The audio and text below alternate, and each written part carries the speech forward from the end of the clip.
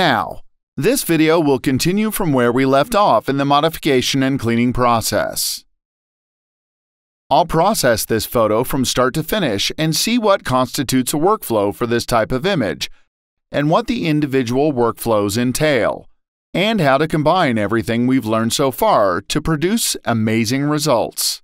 As before, I'll make a note of all the things that impress me and what I want removed, so that we can emphasize the things we like and remove the ones we don't like. We'll remove and adjust this part here, which looks like a blotch because it's too light and shouldn't be that light in that area of her hair. We'll remove and adjust this part here, around the mouth, and this part of the chin. As you can see, there's a discrepancy between the light and the dark, and the light spots look like a blotch. We'll correct the lips. We will definitely remove this part of the model's hair that draws my eyes and does nothing to make the image look better. We'll adjust the shape of the body,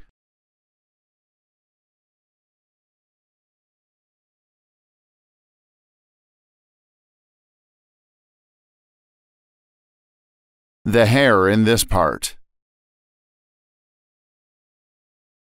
We will correct this part here under her eyes.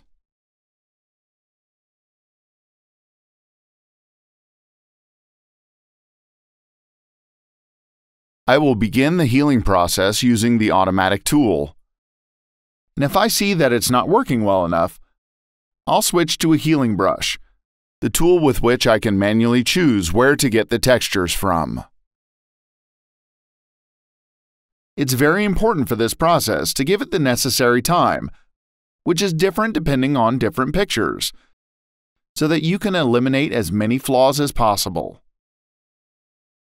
Depending on how much time we spend on this process, we'll subsequently have less to do with dodge and burn. And dodge and burn takes up a good deal of our time in our workflow, because with it, we work on a micro level with small areas. Though that's exactly what makes our photo look really good.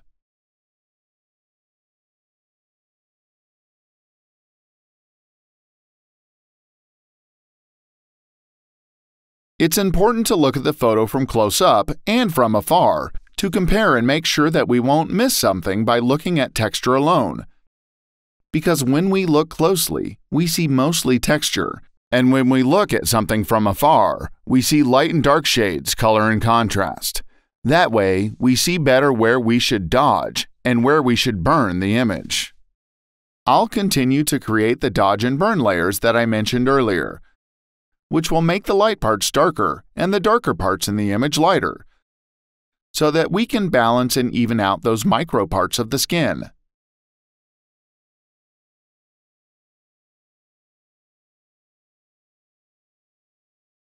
I'll rename the group Dodge and Burn to tidy it up and continue by selecting the burn layer and start blending the light and areas of the model's skin.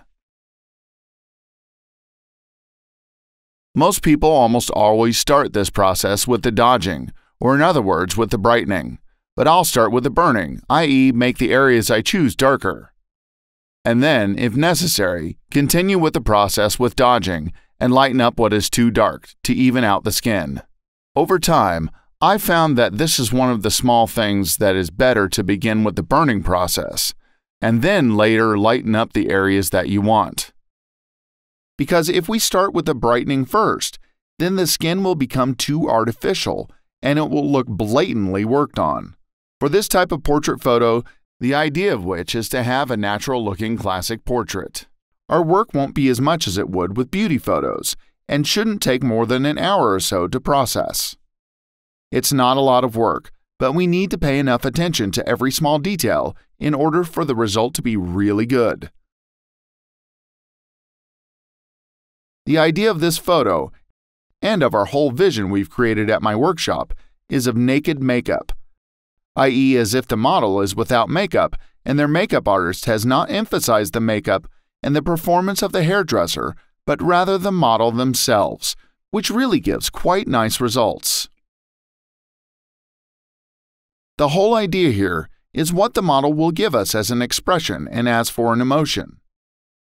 In my opinion, we did a pretty good job with this classic portrait. We were really able to show what the person standing in front of the camera truly is. And the interesting thing about these pictures is that everyone interprets and may perceive the photos differently, depending on what the vision he or she has as an artist.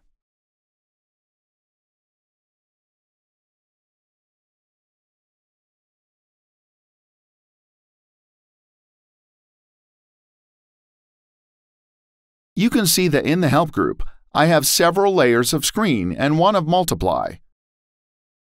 I use these brightening layers to open up the shadow areas and see better the darker parts of the image.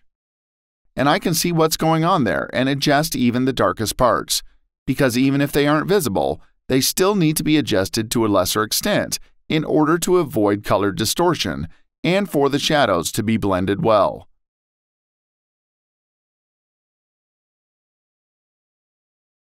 I deliberately chose these freckle model shots because these photos are much harder to work with. With these shots, we have to take into account not only the light we have in the image, but also the texture of the skin. The model has a lot of freckles, and due to this, our work will be much more difficult. For this, as I said, we won't look at the image in close-up, but we'll try to look at it from as far away as possible so we can see what the dark and light areas in the image actually represent and correct them. Again, when we're looking at the image in close-up, we work with mostly texture, and looking at the image from afar is when we work with the light in the image.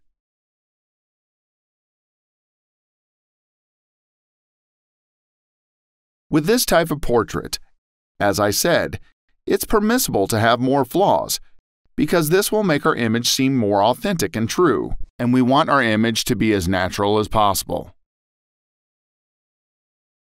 Here, we won't try to have the model look perfect from every point of view. The work of the makeup artist, hairdresser, and the person behind the camera is not emphasized. We want to emphasize the work with the model, the expression she or he will give us.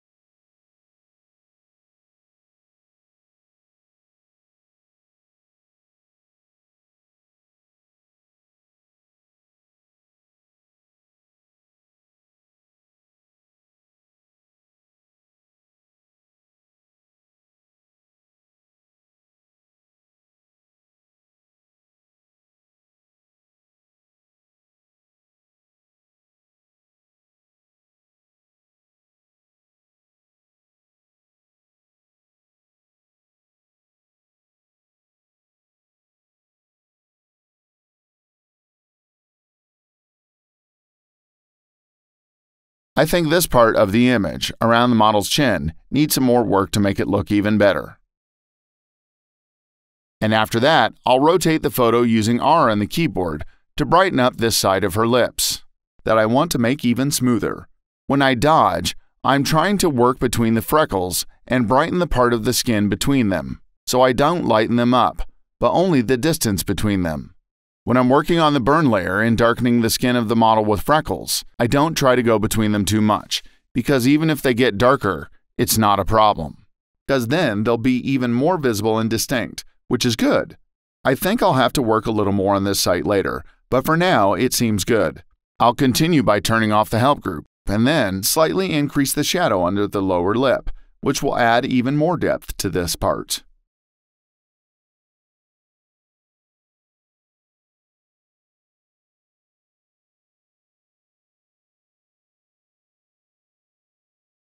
That seems okay to me.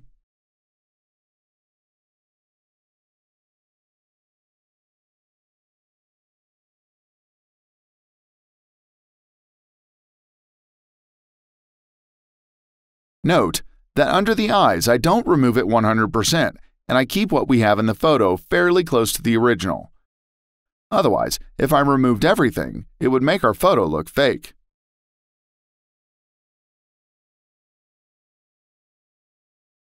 Notice that I work very gently and carefully under the eyes, so I don't remove it 100% from what the model has underneath this. The idea is not to be removed, but to be blended between light and dark.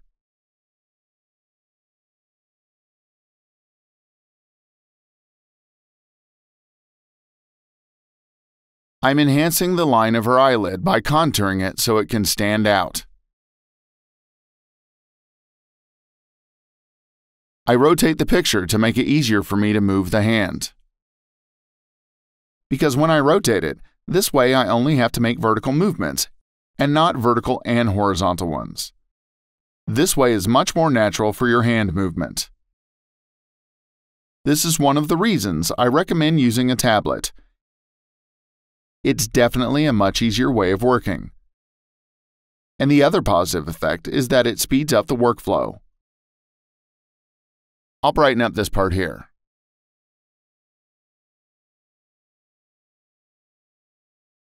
I'll fade it once again.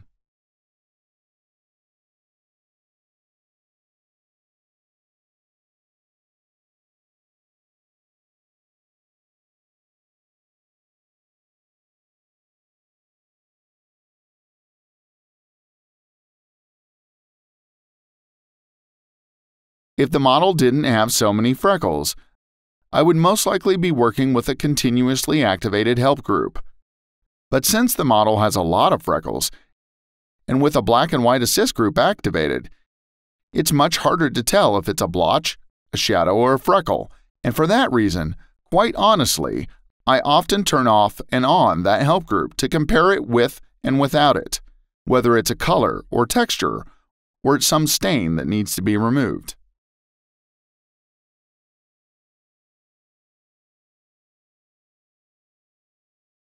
I think in this photo, I'll change the colors a little bit later. Because looking at it, I think that if the image contains more red colors rather than yellow, and adjust the color balance, it'll look better, but this is something I'll do at the end of the retouching process. Working with colors is a process which I leave at the end of the retouching process, because if I have to modify the colors first, and then retouch, there's a chance to distort the colors. Then I'll have to correct the color difference due to the retouch.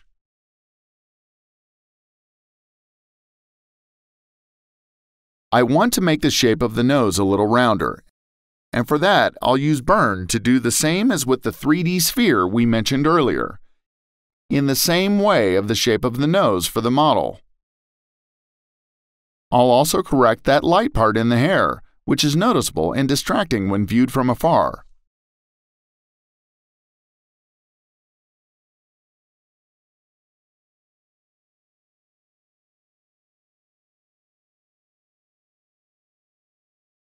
This group of several hairs stands out too much, so I'll correct it.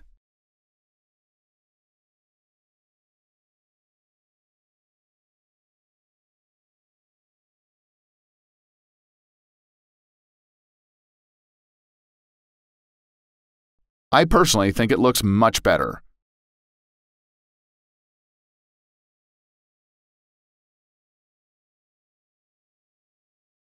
I'll shed some light on that as well. Over time, you'll be able to notice more and more what's not apparent at a first glance.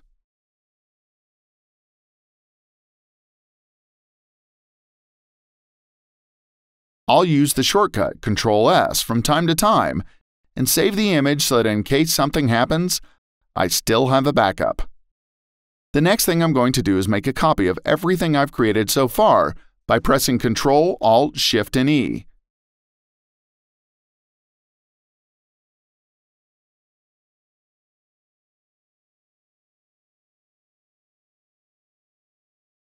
Then I'll sharpen it. The filter I'll use is Unsharp Mask. This will be my help copy. That way, I'll add a lot of sharp to the image so I can better see the differences on the model's skin. And then create a new working group from Dodge and Burn and work on top of our help layer, which I just did.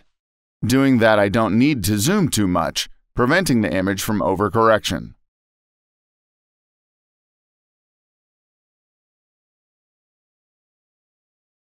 And after choosing from where to start, I'll continue on this layer with the burning process again.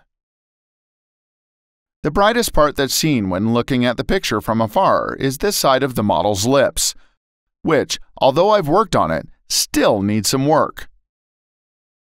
My brush settings are 20% opacity and 1% flow.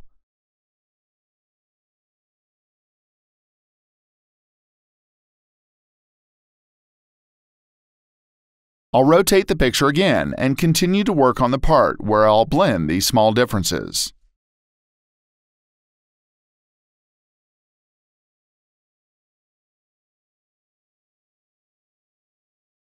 Changes to transitions must be slow and deliberate.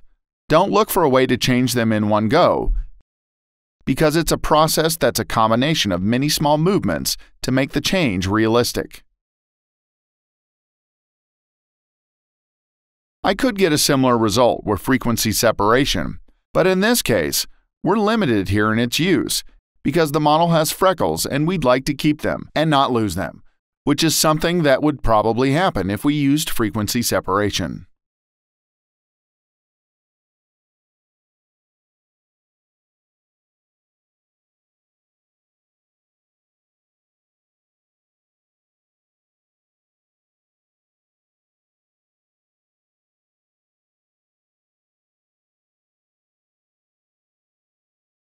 Quite often I work at one place, then I go to another, and then return to the first place again. The reason for this is that when looking at the same area for a long time, the eye gets used to it, and it becomes increasingly difficult to tell what the difference is. Therefore, it's good to work in different places and return back to them, and, if necessary, to repeat this cycle. It's also good to rest on an hourly basis, so as not to overburden the eye or get used to looking at the picture, because then it's more likely that we become unable to distinguish the adjustments and differences we've made by looking at the image for too long a time.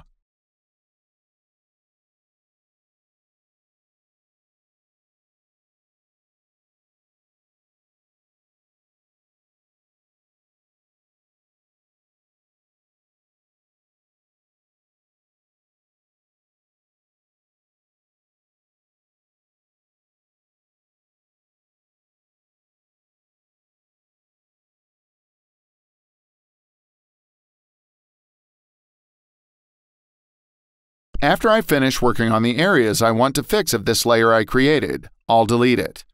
I'll reduce the opacity of the Dodge and Burn group by 40 or 50% because this group was intended only for the texture-enhanced layer, with the sharpening filter which helped me to see the small light differences on the model's skin. And because I deleted it, this effect of this Dodge and Burn group will be too strong, and that's the reason to reduce its opacity. We want to keep things natural. This little hack can be used when you have difficulty seeing flaws in your photo and can be used in both portrait and other genres of photography. This is a hack that I've come up with over the years and have never met anyone else who uses it.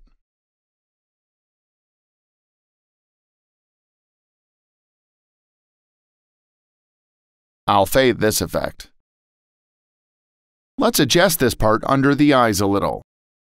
So far I've worked on the burn layer, and after darkening just a little bit more, I'll select the Dodge layer and I'll start here by removing these light spots that I think look different from the area around them. I'll fade the last brush stroke once again.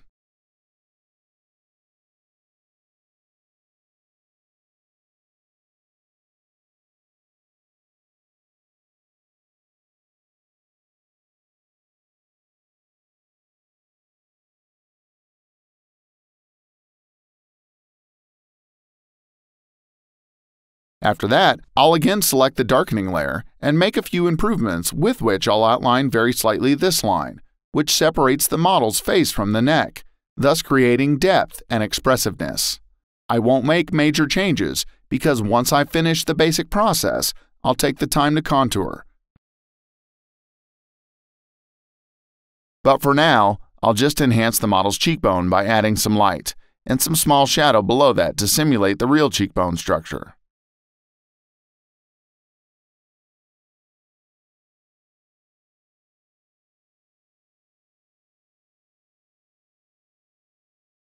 I'll fade it a bit once more.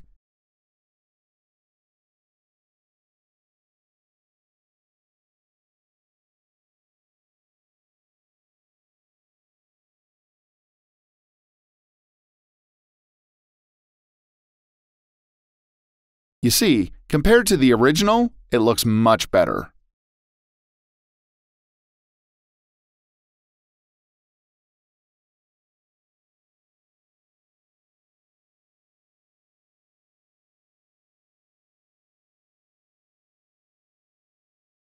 Notice how, with the help of light alone, I was able to make the nose a little bit rounder, and how I managed to make it really go into the shadow.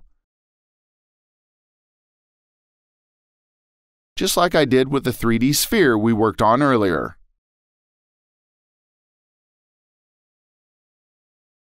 I'm also working on the edges of her face, because the idea is to go from light to dark, and even darker so it fades into the shadows, and that way create drama into the portrait image using the contrast between the light and shadows.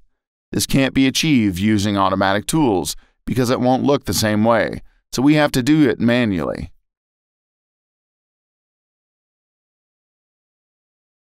I'll pay a bit more attention to this section.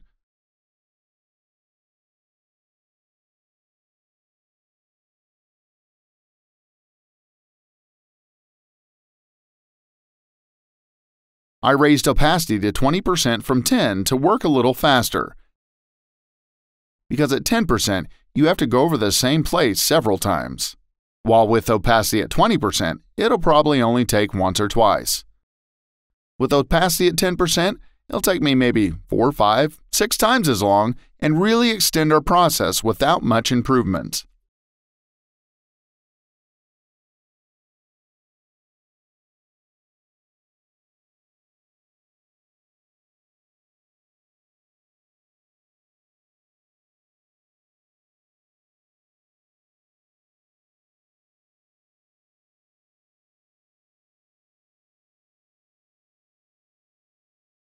I'll use burn on this part to make the transitions from light to dark parts even smoother.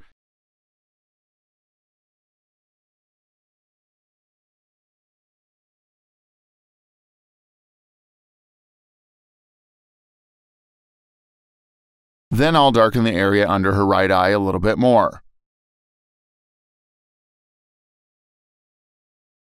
Then I will fade the last brushstroke to 5%.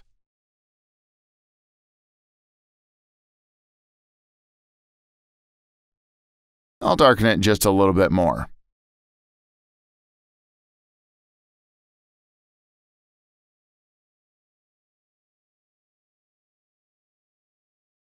Next, I'll select the dodge layer to balance the darks I have now made.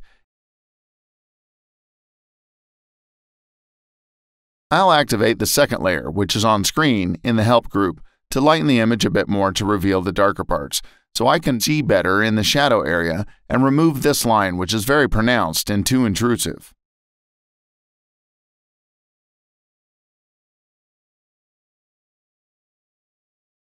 I'll make the last touch at 10%, and then choose a darkening layer and darken the places that look too bright.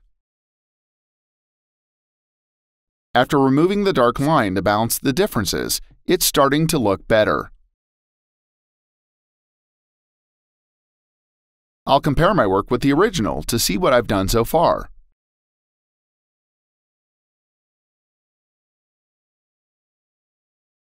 Then, I'll make a copy and save the photo.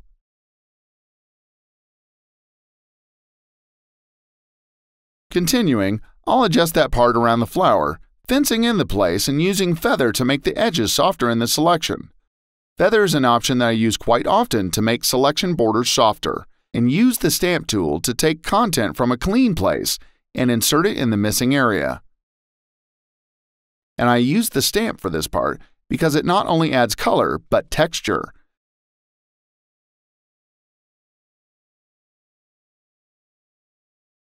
There's plenty of area to choose from and replace.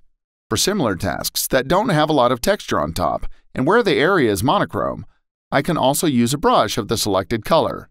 But the stamp adds pre-existing colors to the image, making it a better choice for similar tasks.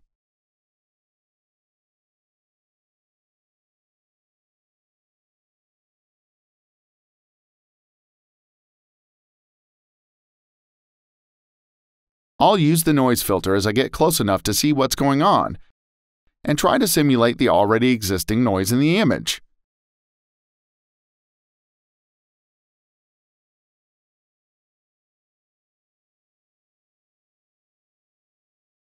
And I'm going to fade it at between 40 to 50%. In fact, even 35% looks good. And I'll put it on luminosity. That way there won't be added additional color by this applied effect. This technique guarantees 100% preventing color shift from any effect from which you use it. Now I'm going to make a new layer, set on the color blending option to add some color on this place.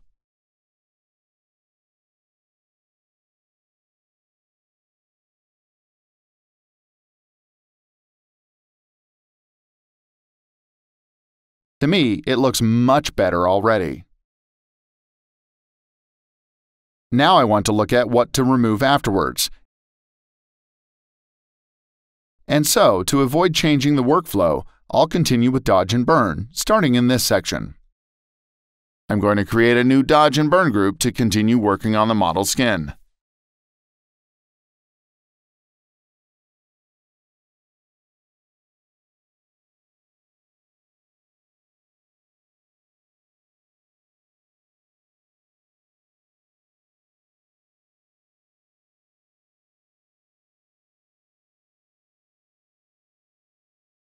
Because the effect was too intense, I reduced it by a bit.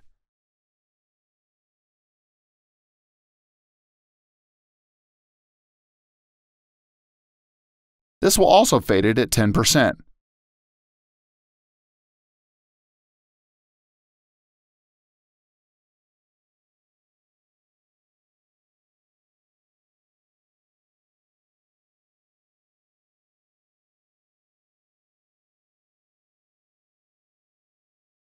Maybe I'll fade it a little more.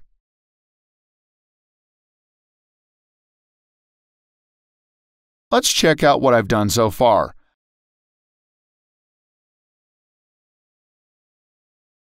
I think this part of the head needs a little more work, but I can't see it well enough, so I'll use the help group as it lightens the dark areas so I can continue my work there. Now, I'll zoom out and work more globally with a larger brush to obscure the part under her eye.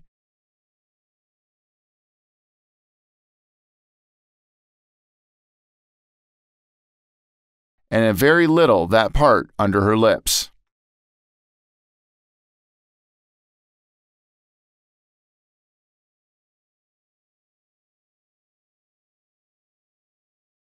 I'll probably reduce this to 70%.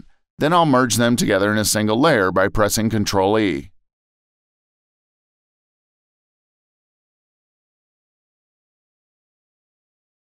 Now I'll slightly brighten the light parts.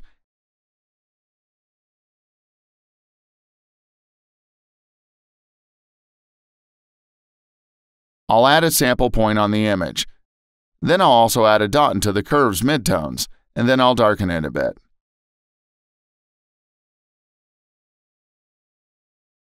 And I'll use the curves channels to add a little red, maybe a little yellow, and this whole effect, we'll keep it at 35%. Let me remove the sample point I made and compare the last two layers, so I can see what are the differences from the applied effects. Now, I need to look at the image and see what to look for and what to do next.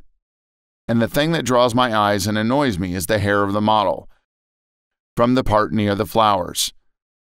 I'll select and duplicate only this part of the image, so I don't need to copy the whole layer. so the file isn't too heavy. Then I'll use Multiply on this layer to darken it, add a black mask, and start revealing only where I want to darken the image.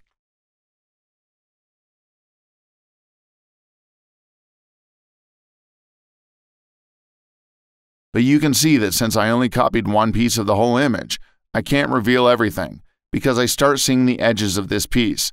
Therefore, I have to work only on this part, that I'm sure I won't reveal its edges, and if I reveal any, I have to brush them with a black brush to hide them. I'll darken it a bit more.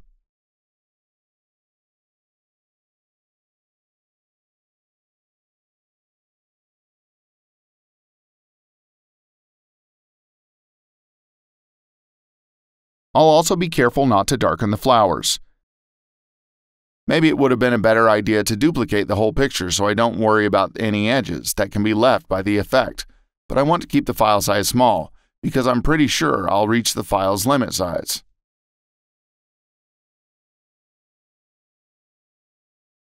I see here is something I want to fix, and to do this, I'll raise the brush hardness to 50% to keep the flowers intact.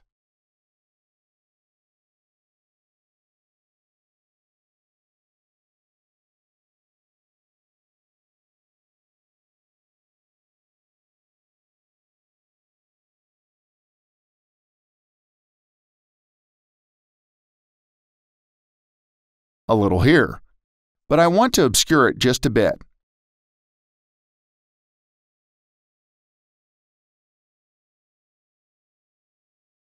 I'll brush out this part where there might be some edges left from the layer which I worked on.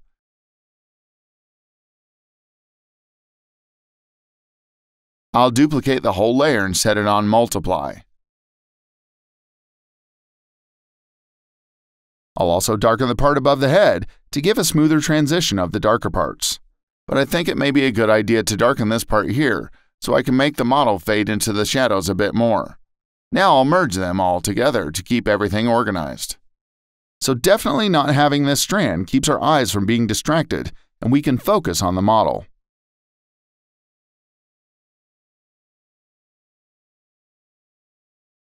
I'll also remove these flying hairs.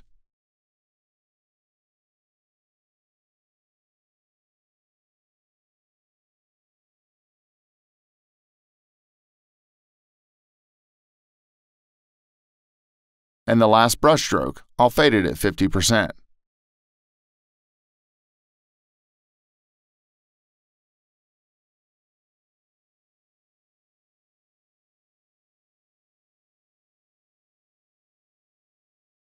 I'll bring them together and create a new group of Dodge and Burn.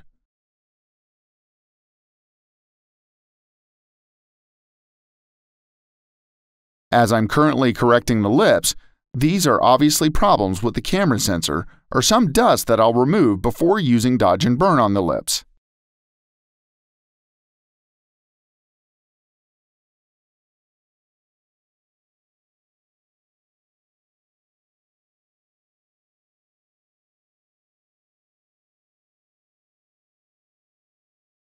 I'll use the help group to better see what's going on in the dark parts,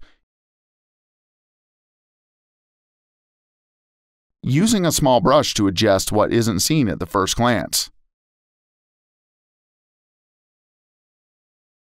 I want to see what it looks like from afar to judge what to leave and what to remove.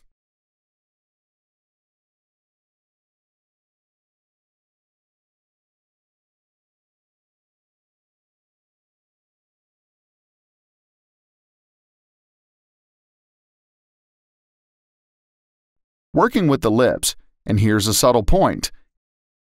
In most cases, the lips have to be as natural as possible. And we don't always have to have a perfect texture on them. Sometimes, the lips can be cracked, and we can't leave it, but we can't fix it because it looks weird. So we work very carefully on the lip area, which is sometimes easier to adjust with frequency separation to remove that part of the texture that doesn't look right. Luckily, this is not the case and we don't have too much work on our model's lips.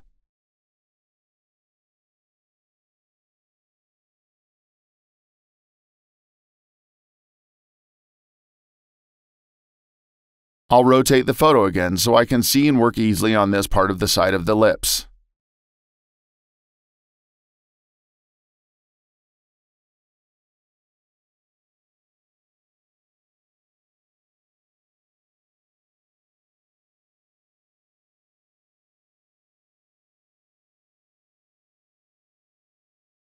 I'll work some more on the dark part of the image, under her right eye.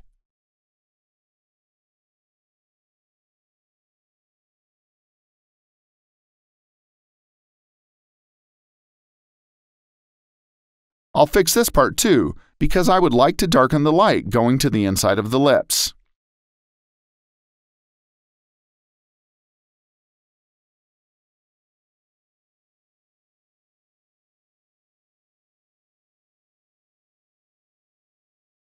And I'll modify this section here a little bit more as well.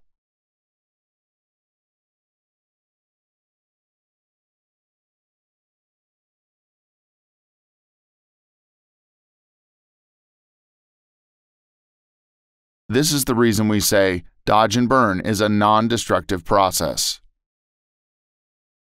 Because as you can see, we were able to preserve the texture part as well. We didn't change it. I'll adjust that part of the lower lip a little more.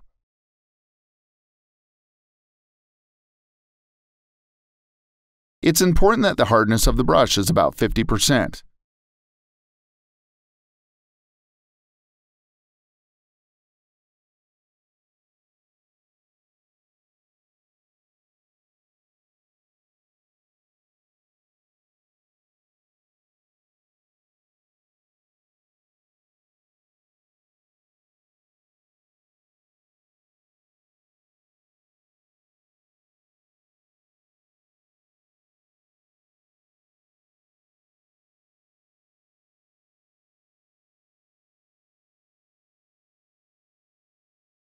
And I'm going to make the upper lip a bit brighter.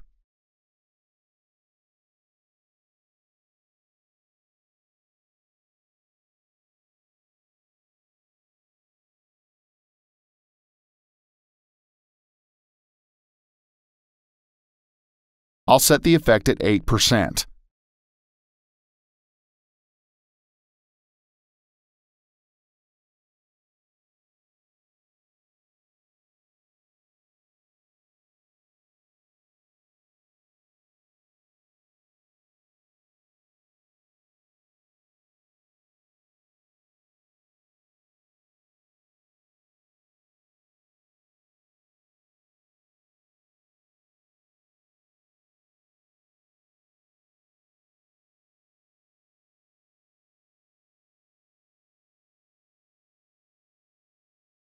The shadows must transition very smoothly from light to dark. I'll pay some more attention to this part and adjust it a little bit more.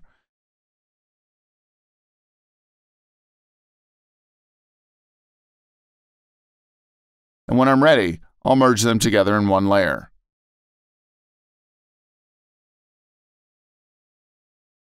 Now I'll use the liquify filter to adjust her back so it looks better, making sure not to modify the background too much. I'll very carefully push the edges of the body to produce a smoother arc.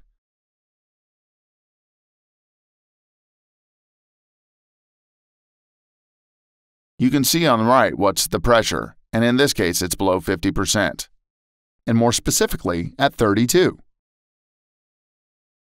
I changed the brush size with the large brackets, the keys to the right of the P key on the keyboard.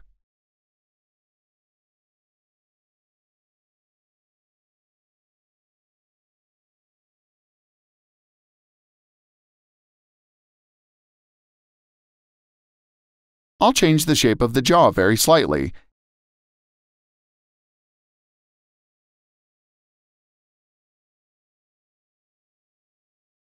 and again very slightly the nose.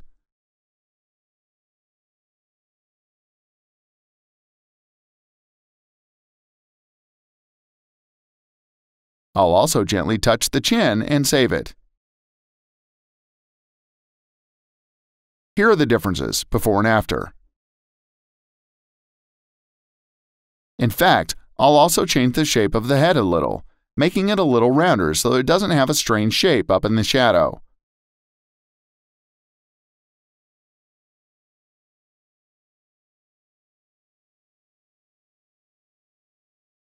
I'll pull this part slightly to the right, and we'll push this part from above slightly and carefully down. Maybe from above here. Maybe that's it here. Okay, I'm going to turn on the help group so I can see better what's in this dark part of the image.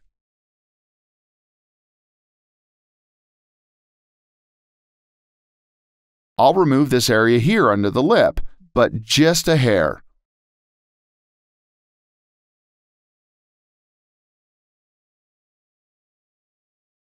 I'll fade it a little.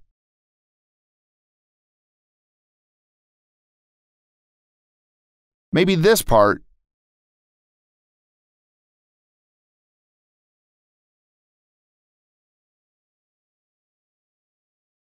Just again a percentage. Let's see what we've done so far. I'm going to make a new group for Dodge and Burn, and we'll do the contouring of the photo right now.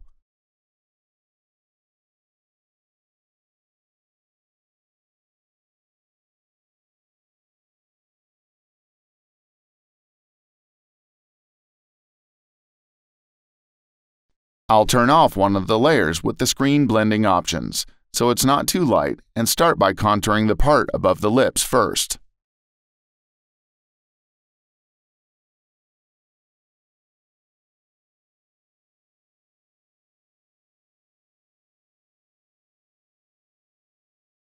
I'll enhance the shadows a little bit more to create some more depth. I'll do the same thing on the lips, both the upper and the lower lips. On the nose.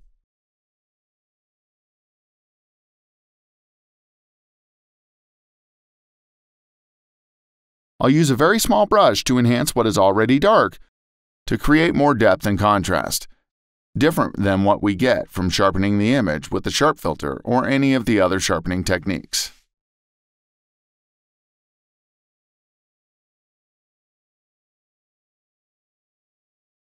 I'll repeat the shape of the eye. And as before, I'll want to slightly lift the upper eyelid.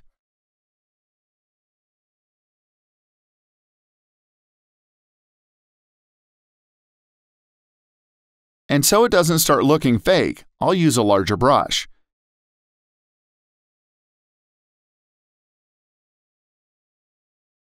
Very carefully. Trying not to change the shape of the eyebrow.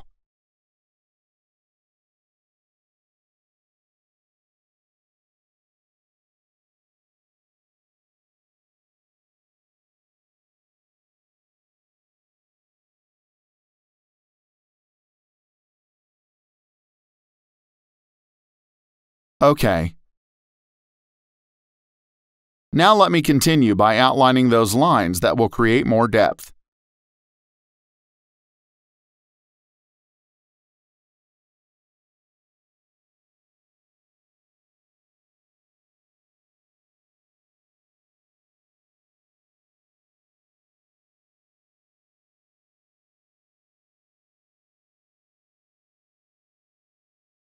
I'll use both a small and a larger brush. I'll also slightly outline the eye on the inside.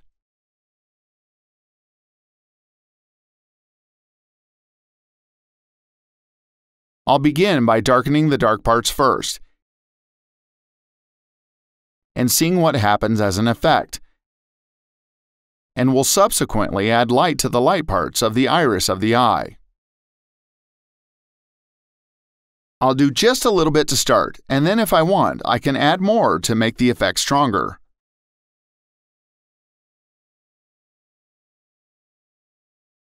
I press Q to activate the Quick Mask option to see what I did and where the effect has been applied.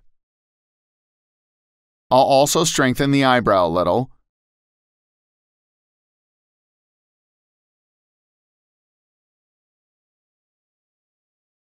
Then I'll work on the glare in this eye.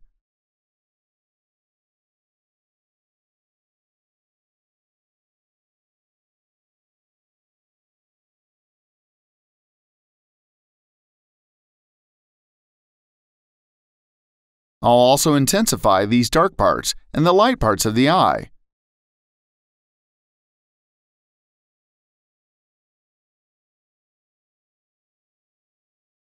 I recommend using less light in your eyes so it looks more natural.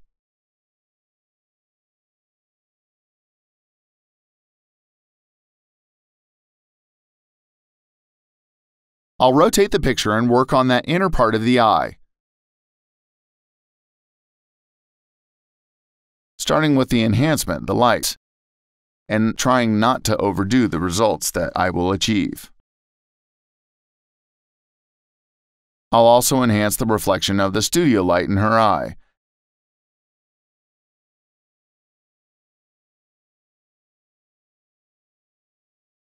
And reduce the effect to 25%.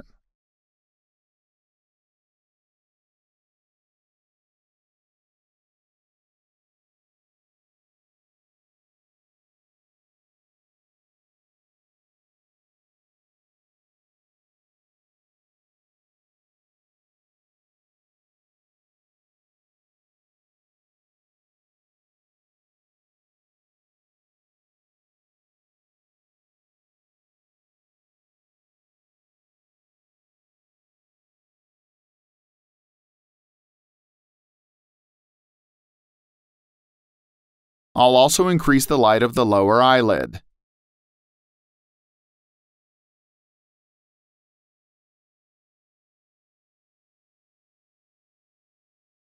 In general, I repeat what is light with dodge and what is dark with burn.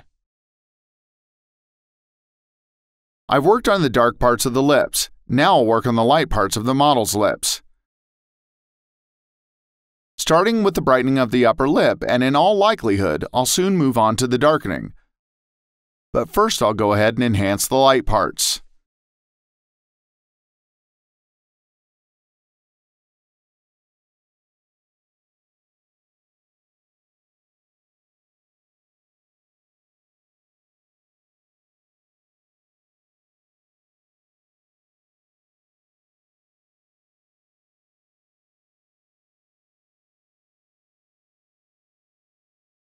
I'll remove this line.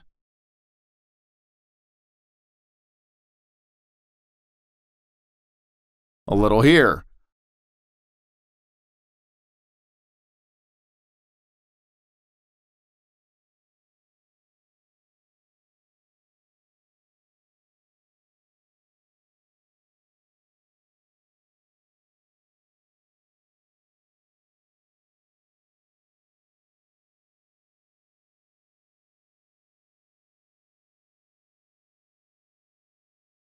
I'll also enhance the light and shadows on her right eye, as I did on her left eye.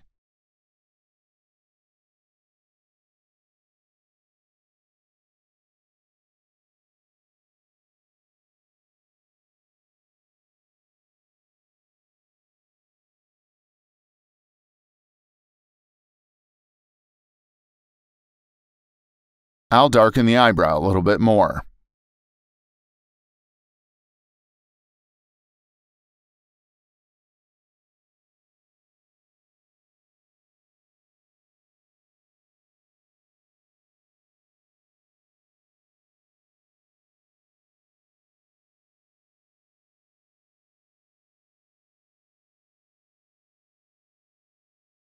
Contouring is usually the final stage of the image process.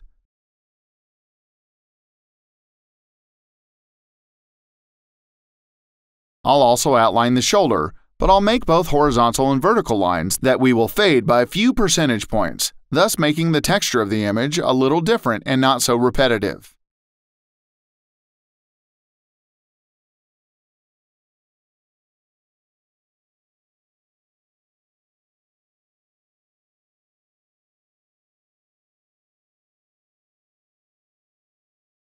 And then I'll make some circular motions. I'll use a large brush.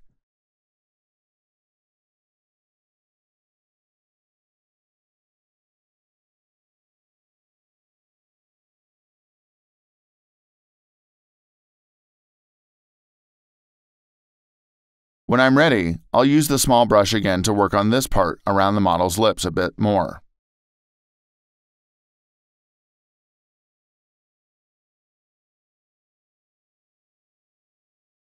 I'll also enhance the light portions of the nose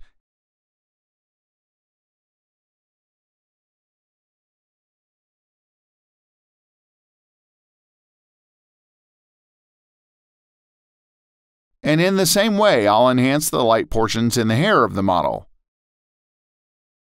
Again, I work with a smaller brush to simulate the true light of the small individual hairs in the model's hair.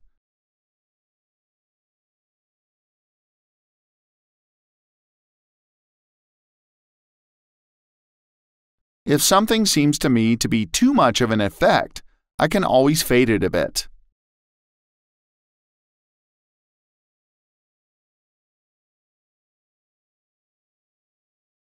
Hair should also be given enough attention, as the skin, because if the hair is not retouched and the hair is not lightened or darkened, it will be different, and one will be noticeable more than the other.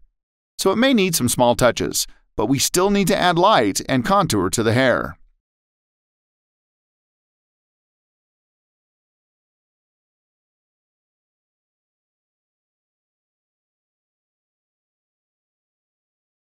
In the same way, I'll use burn to darken individual parts of the hair of the model, so as to create a contrast between light and dark.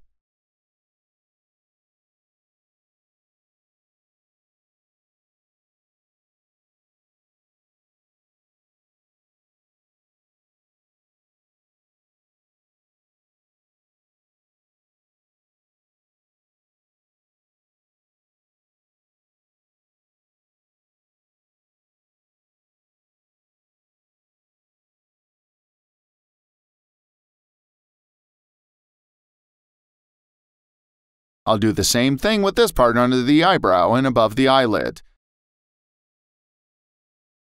To make that part more visible, trying not to overdo it. And, if that still happens, I'll eventually be able to scale it back a few percentage points.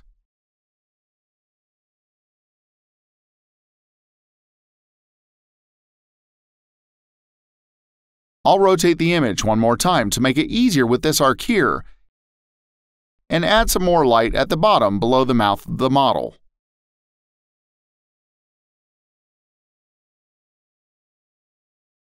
Wow, it looks good to me.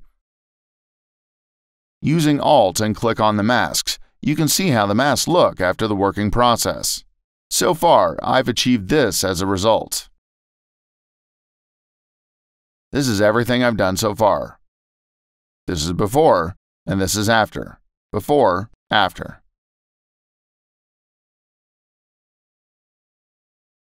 To be honest, it seems to be too much as an effect, so I'll dial down some of what I just did.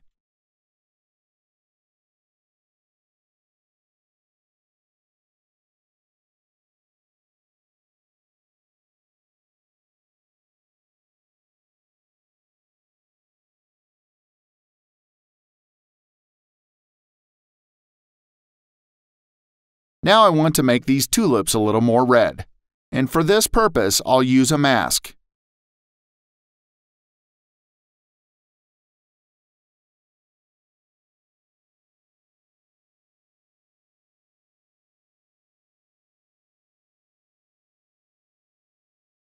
For this part, I'll use the brush below 50% hardness to know that these parts will flow well and there will be no boundaries that I'll have to work with and fix later.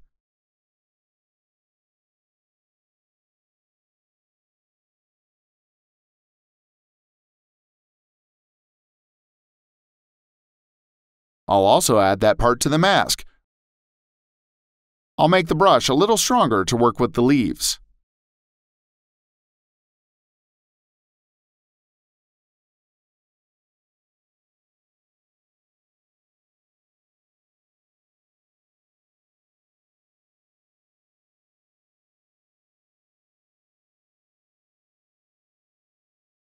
I'll use the color balance, and in the highlights I'll add some yellow and cyan. And I'll add some warm tone to the midtones by adding some red and yellow colors.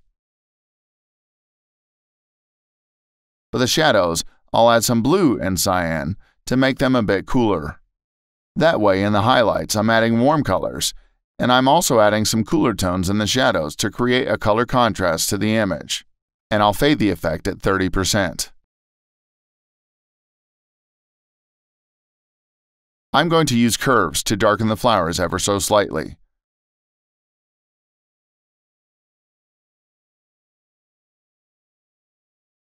I'll make them some more colorful and red.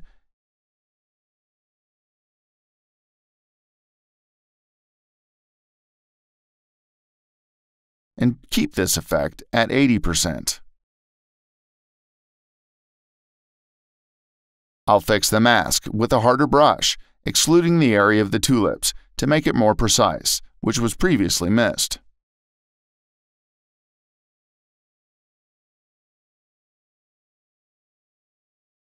I'll add some more white to the mask with a soft brush as well.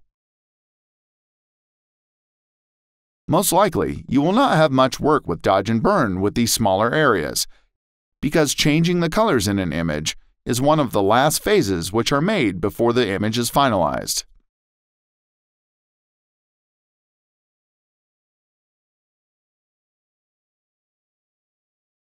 I'll reduce some of the red in the flowers, adding cyan with the color balance so they don't look so red.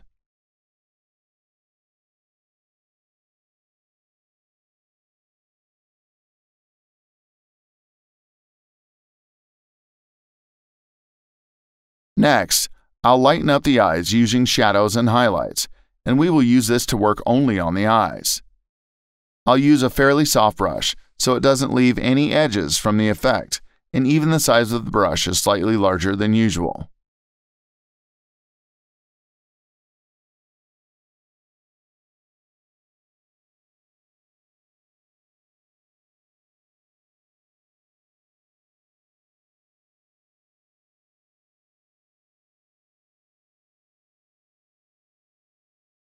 I'll check and see what I've done so far. What strikes me, however, is that the contouring of the inner part of the eye is too strong, and therefore, I'll dial back some of the effects I added to them.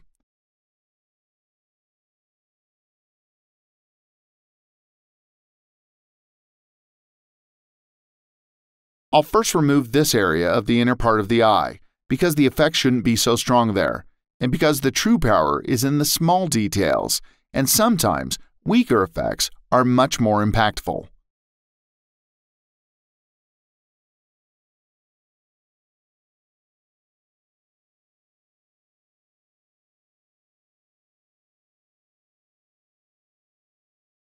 I'll dial it back a little more.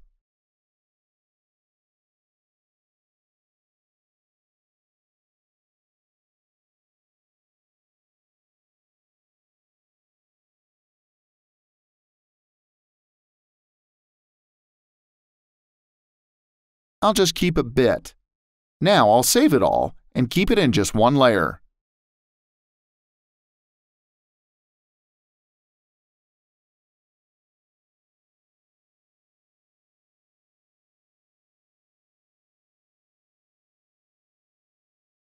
This eyelash is too thick and big, so I'll make it less visible by removing it with the help of a spot healing brush and then fading it a percentage.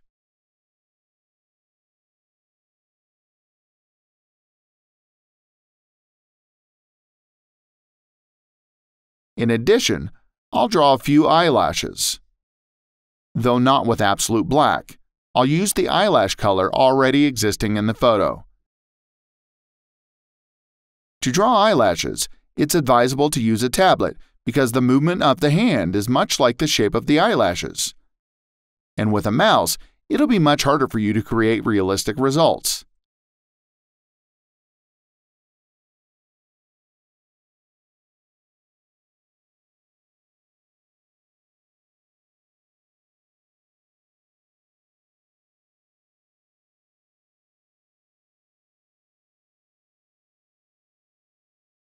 And I'll use less noise and will try to simulate that which already exists in the image.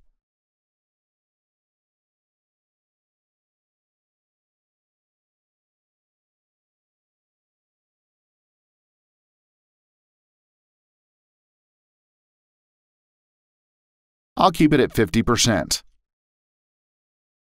I'll activate the layer with the notes I've made to see if there's something I missed that I'd like to change. Let me see what I've noted.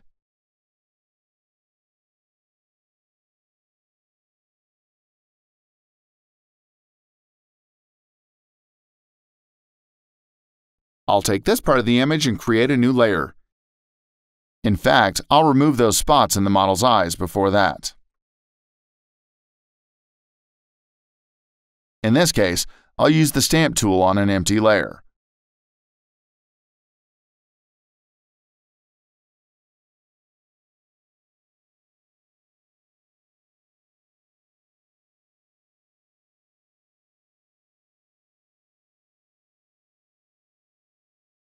When I'm done, I'll add some noise to match the already existing noise in the image. And fade it on 30 to 35% with the luminosity option selected.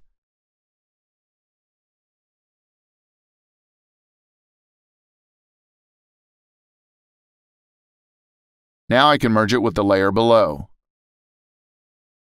I'll select this part I want to correct and duplicate it on a new layer and use the unsharp mask filter with the amount 35 and 35 radius, thus creating a strong pixel contrast on the small areas to enhance the texture and the contrast of the individual pixels between the light and dark areas. But I'll add a mask and apply this effect only on a low percentage on her eye.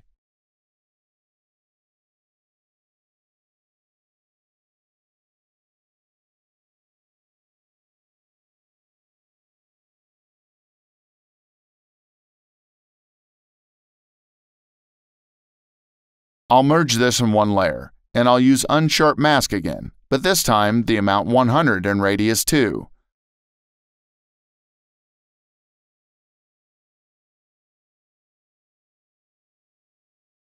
I'll use the history brush to work only on this part of the eye.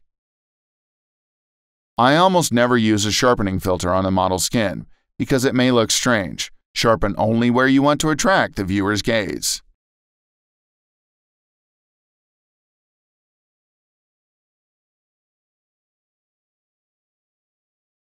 The next thing I would do is use the luminosity masks we talked about earlier, and with their help, we can make more contrast in the image.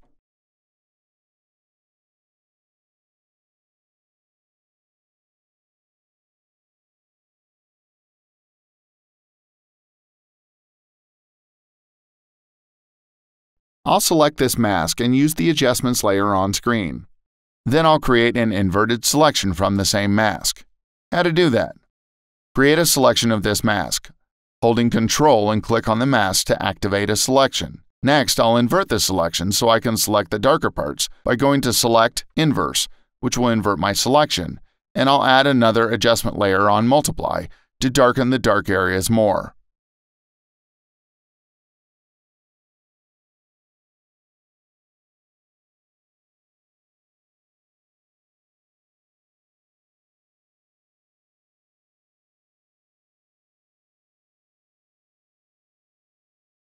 You can see now that the file has reached the 2 GB limit.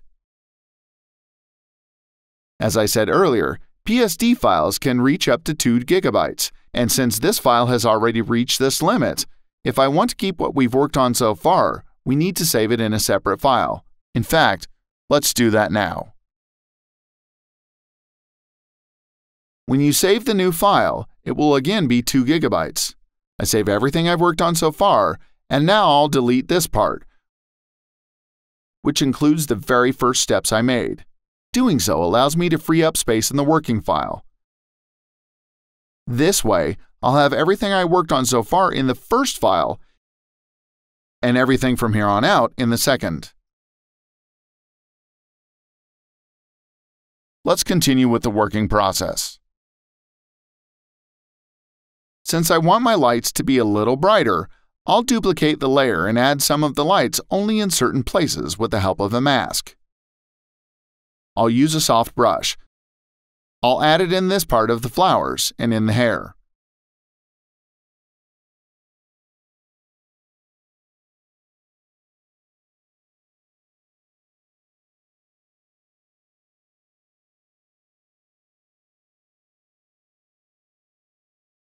I'll make some small movements with a large brush so I can add contouring, because as I said, contouring includes larger and rougher movements and in larger areas.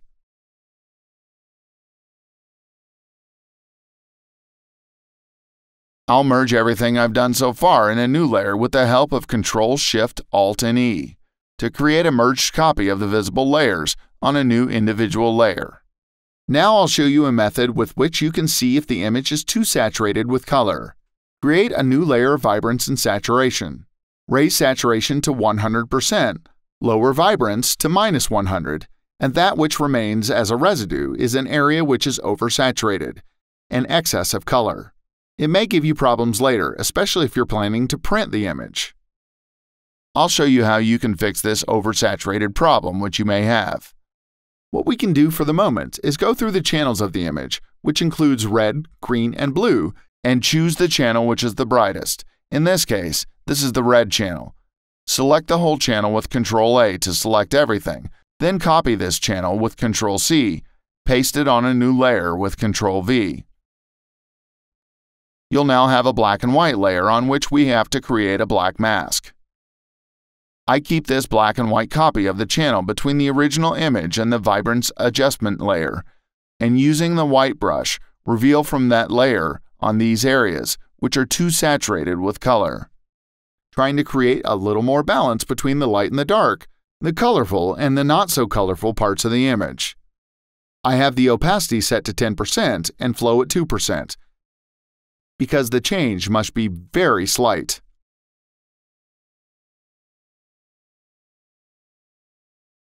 I'll reduce this at the model's eyebrow and on her head.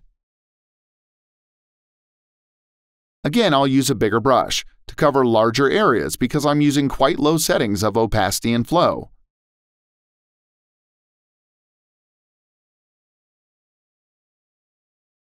I'll try to keep the blue of the eyes. I'll remove this at the brow and the top of the model's head.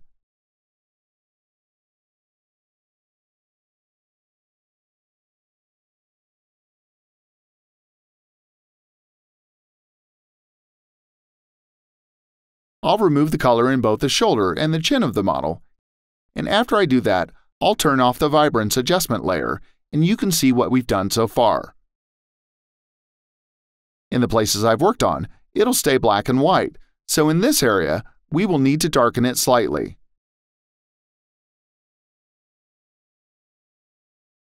I'll add yellow, some magenta, and some red in combination, and it will darken that part of the image, trying to simulate colors already existing in the picture. And you can see how much better our picture is and how much more balanced it has become. The other thing I will do with the help of color balance is to add some more colors to the highlights. I'll add some cyan, magenta, and yellow.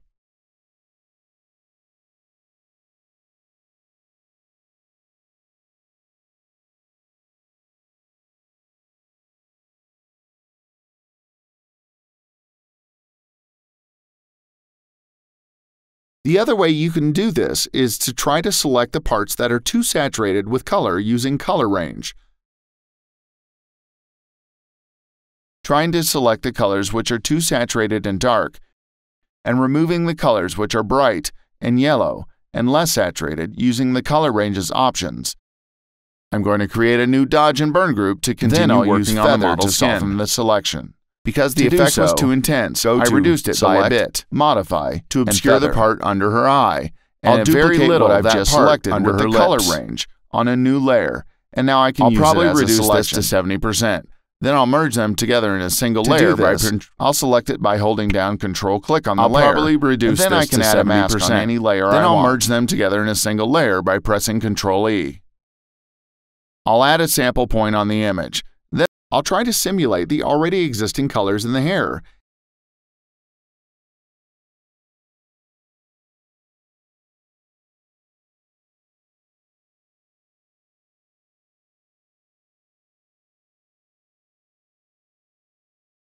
And since this is too strong as an effect, keep it at a very low percentage.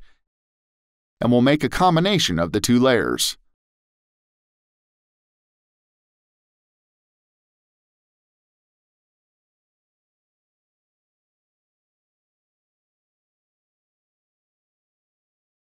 This layer will be even on a lower percentage, 10% opacity and 5% fill, which will make it almost imperceptible, but still an existing effect. I'm going to create a new Dodge and Burn group to continue working on the model skin.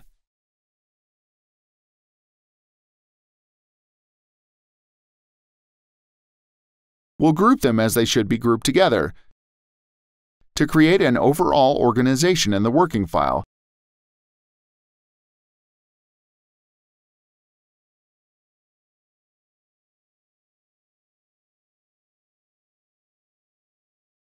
And use a brush with a hardness of 50% to reinforce slightly under the eyes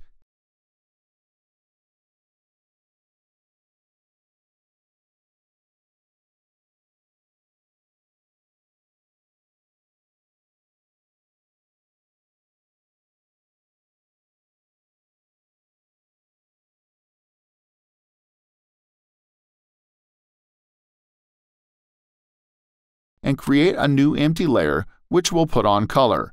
Using the stamp tool on an empty layer set on color, you don't add texture but only colors, which are existing in the image, because the layer can only contain colors because of its blending option selected. This is way better than to select a solid color and paint directly on the skin with a brush, because with the brush, you can select only one solid color, but with the stamp, as I said, you copy already existing colors from the image. Both methods work. Just try which can help you achieve better results in your case.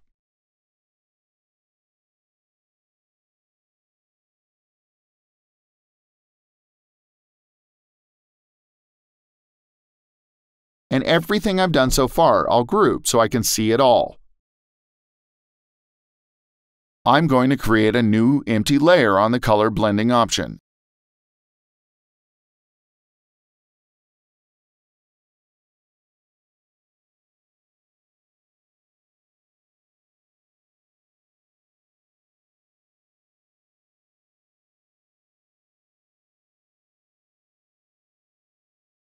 And try to select similar colors which already exist from around this part of the image to blend them nicely. I'm selecting the existing colors with the Alt and using the brush at very low percentage to add some more colors, very gently. And the other thing I'm going to do is to select that area of the photo, duplicate the selected part of the image, then I'll strengthen the reds in the image. I'll put on a black mask, and that way I'll reveal only where it seems necessary to remove these yellow areas around her chin and her mouth. Carefully, so I can remove any existing edges, because as you saw, I duplicated only a small part of the image, and if I reveal too much, I may end up with edges and color differences, and we don't want that. Currently, we're only removing some of the yellow that's in the area around the mouth. So at first glance, it looks too red, but in the end, we'll balance that part.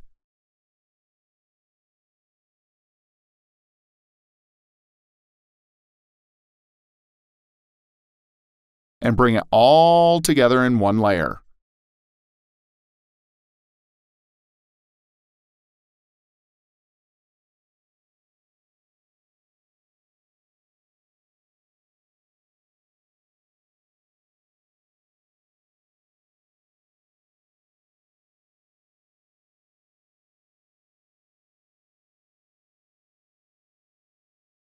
Then, I'll create a new layer of color and add a little more red under the eyes. Don't use a brush, use stamp to add color which already exists in the photo.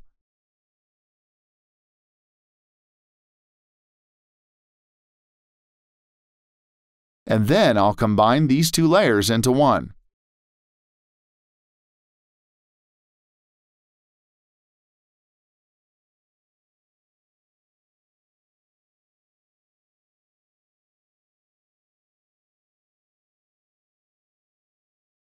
The next thing I'll do is to create another group of dodge and burn.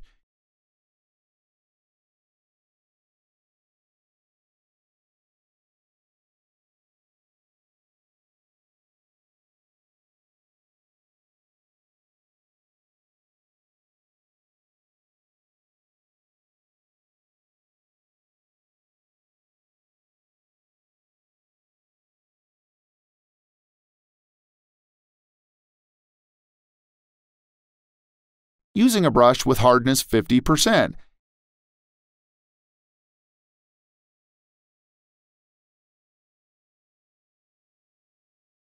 And I will enhance these freckles under the eyes of the model, because as you can see, as a result of the retouching process, we've lost some of the details of her freckles. We'll fix that now. Not to look like it's been touched up, but to recreate the already existing original details. That's the main reason, as I said earlier, that the frequency separation technique is not a great choice for that photograph, because freckles can easily blend with the other parts of the skin, and you lose them as an effect. I'll try to simulate the already existing freckles as much as I can by gently darkening the spots I think where they can exist, or by repeating over the blended freckles. We use opacity of 40% and flow at 2%.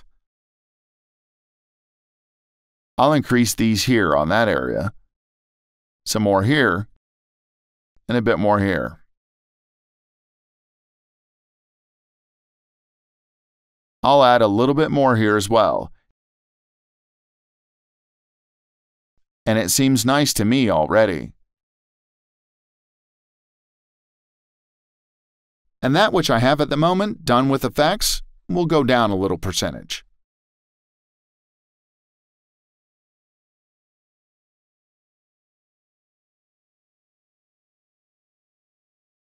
Maybe I'll back off some of the effect using this very soft black brush. Quite often, these small, almost imperceptible effects have a very large impact on the viewer. And that which I've done so far, I'll leave at 40 to 50%. In this case, 48%. That's it for this part. I'll go back a few steps and turn off the dodge and burn group to see the results I've achieved so far.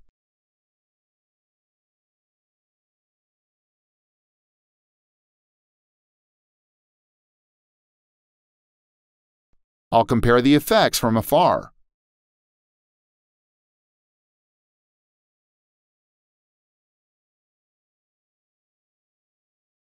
Maybe I'll raise the layer percentage, just a tiny bit. Or maybe it will be a better idea to hide the mask and raise the percentage and brush out everything that seems too strong as an effect to me. Because I want to balance and keep the freckles under her eye stronger, and everything which is closer to the eyelid less visible.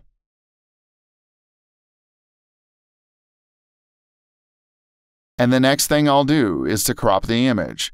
I'll use the marquee tool to select the area I want to preserve. In other words, I'll crop that part of the image I don't want to keep.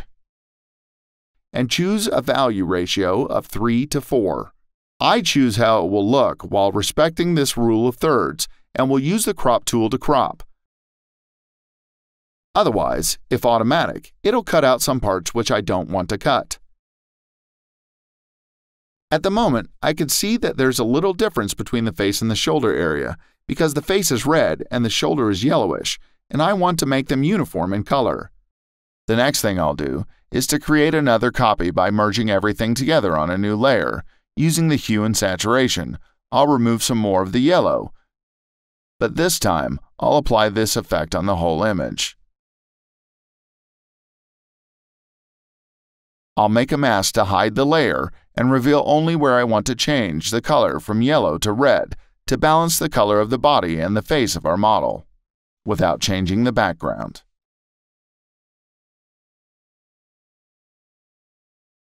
The next thing I'll do is create another copy, which will collect everything I've done so far and will remove a little yellow again.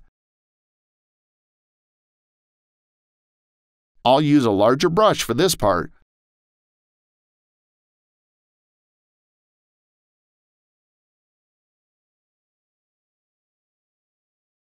maybe a little here.